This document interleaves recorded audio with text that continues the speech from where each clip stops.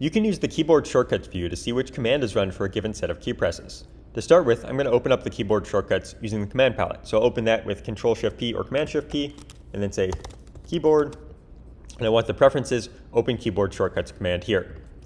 Now when I run this, you can see that VS Code is displaying all of the commands and their various associated key bindings. So if I wanted to search for a specific command, I can just type in the command name. So I could do cursor, for example. You can see all of the commands related to cursor movement. But I could also then type in the key binding itself. So I could do like command F, for example.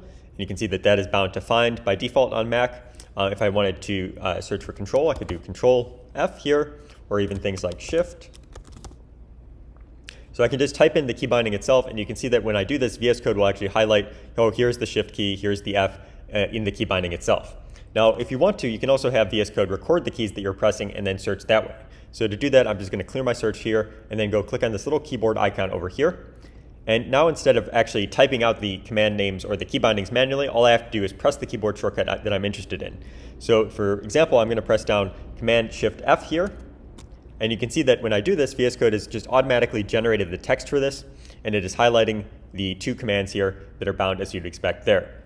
Now I can also do key chords, for example. So if I do Command K, let's just clear this Command K, and then V, for example, you can see that VS Code has generated the open the key binding search term for this, and that is bound to the open markdown preview to side command. So again, all you have to do is just type in the keyboard shortcut that you're interested in, or press the keys that you're interested in, and VS Code will show you which command is bound to that.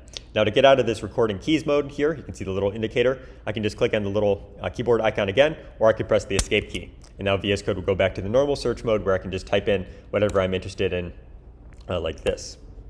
So that's how you can use VS Code's keyboard shortcut view to search for the command that's bound to a given key binding.